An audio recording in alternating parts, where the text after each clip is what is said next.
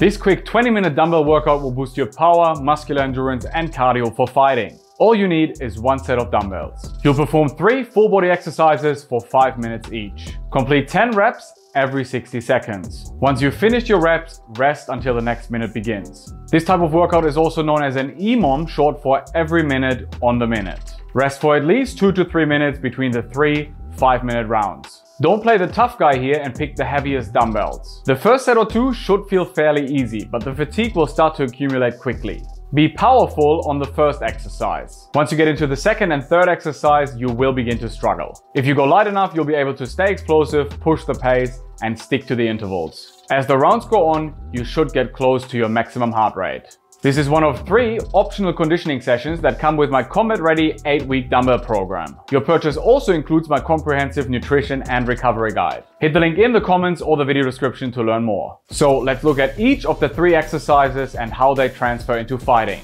The thruster develops alactic power, muscular endurance, and cardiovascular fitness. It targets the quads, glutes, core, shoulders, and triceps. It also improves the energy transfer from the lower into the upper body for powerful striking and wrestling. Blood has to constantly shift from the lower into the upper body and back, which improves cardiovascular efficiency. Performing the thruster early in the workout allows you to be fast and powerful. The renegade row improves your muscular endurance in the upper body and core. It's a push-up into the high plank row. The exercise targets the abdominal muscles, back and biceps, as well as the chest, shoulders, and triceps. You can regress to the kneeling position if you struggle to finish your reps on time. The lunge to curl boosts your muscular endurance through the lower body, core, shoulders, and biceps. The lower body, core, and upper body work in unison. The exercise improves the force transfer from the lower body through the core into the arms. The movement pattern has resemblance to an uppercut in striking or a takedown finish in wrestling. Your muscles should be on fire as you approach the end of this workout. If you want to make the last exercise even more challenging, aim for 10 lunges per side instead of 10 overall. Keep in mind that this workout will likely result in significant muscle soreness. Schedule it in a way that doesn't affect your combat sports training in the following days. Like, comment, and subscribe if you want to see more workouts like this. As always, train hard,